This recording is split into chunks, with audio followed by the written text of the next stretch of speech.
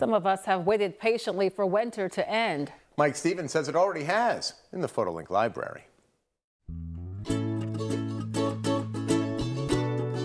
We didn't get much in the way of memorable snowfalls this winter. Sandra Wall of Falls brought this one to my attention. Personally, I'm more of a happy not to see you winter kind of guy. Ben Stein, Fleetville, caught the morning of such a day. And they say dreams don't come true. Lorraine Zakovich-Blickley found a Sunday ride near Ulrichsburg to her liking. Smooth ride here.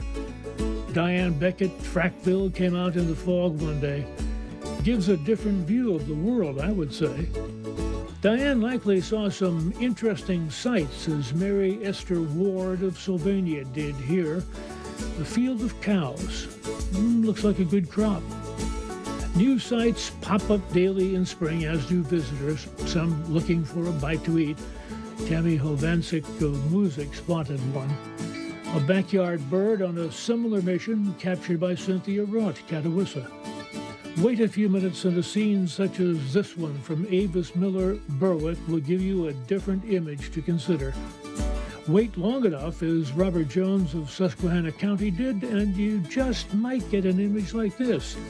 Sunset at Crystal Lake.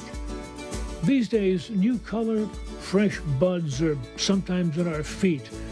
Deb from Danville found this while on a walk.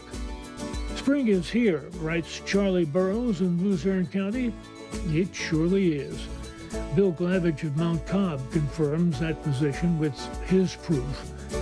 Look closely in these blooms from Carol Felix, Berwick, and you might be able to see a worker that never quits. You can be pretty certain of that. From Beth Wellman, Clark Summit, one last look at a site of promise, of color, a hint as to what lies ahead. Capture it and send it on into the PhotoLink Library. I'm Mike Stevens.